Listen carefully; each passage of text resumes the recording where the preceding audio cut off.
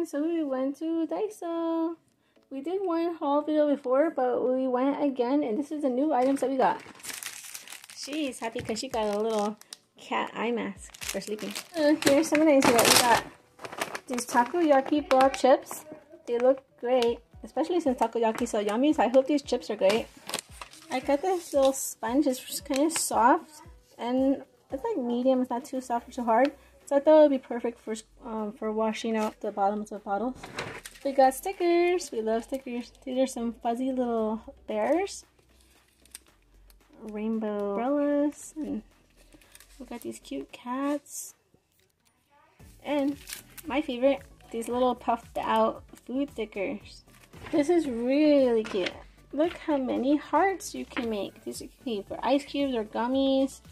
Isn't that so many? Let's see, it's 1, 2, 3, 4, 5, 6, 7, 7, and 1, 2, 3, 4, 5, 6, 7, 8, 9, 10, 11, 12. Wow. So cute. It's almost like one of those little popper things too. Like this. But, oh look, they do pop up. It's like one of those Pop-It toys. I got some tools because, you know, you can always, tools will always come in handy. And handy also. And just a little hammer, just in case if I ever can't find my big hammer. My daughter got these adorable little chair covers, but she wants to put them on her cat's paws so she can have little cat socks. We got more stickers. We got unicorn stickers. My other daughter here, she got this cute little chopping board with little Velcro fruits. And a knife. Gimme. Oh, give you? Okay, here. Oh, look, and she also got those cute little bunny ears. Here you go. Yay! We got this. This is a cool item so that we can make one of those glass paintings with an anime.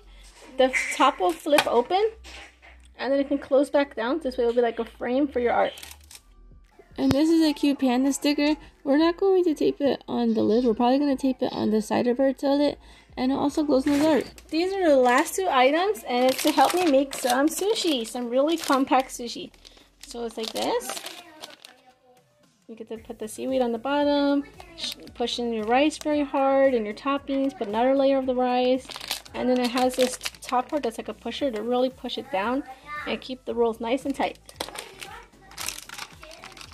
And this is another little sushi maker where you can make 1, 2, 3, 4, 5 little rice balls and top it with something, and it presses it down very good. Thanks for watching this small little Daiso haul that we got. Please subscribe for more videos.